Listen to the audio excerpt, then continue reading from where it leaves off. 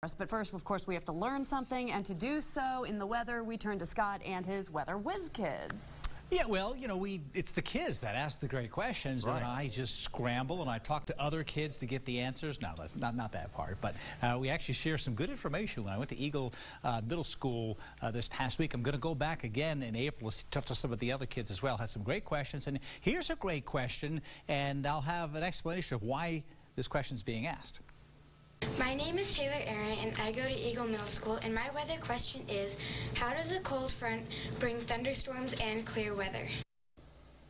Taylor, great question. What Taylor was meaning is, as she was doing research on cold fronts, she would see some books say that cold fronts bring precipitation with it, and then other research saying cold fronts bring clear weather. And she was a little confused on how exactly does that work. Well, what it's talking about is depending on at what part of the cold front and what's the overall forecast after a cold front passes. So here's what a cold front looks like, a cross section. If you were to slice the atmosphere, there's the blue line I was showing earlier today, the cold front coming on through. And as these track to the east or whatever direction they're heading in, behind it there's drier weather. But because it's cold air that's coming in, cold air is heavier and denser, and so it stays close to the ground. As it does, the warm air out ahead of it, like we had today, rises. And that rising air cools and condenses and makes clouds and precipitation. So we have lots of showers today and even some thunderstorms because the air rises rapidly and violently just ahead of the cold front. So we had thunderstorms and thunderheads developing just like this. Well, once the cold front passes, the air is sinking. You see these arrows here.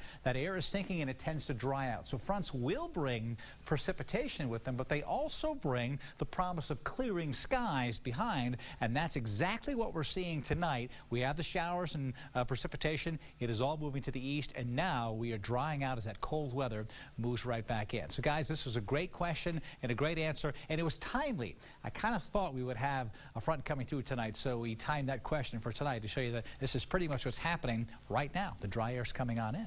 They watched your extended forecast. They knew it was coming too. That's right. We saw it roll on through, that's for sure. Yeah. We're going to take a quick break. We'll be right back with Fox 9 after this.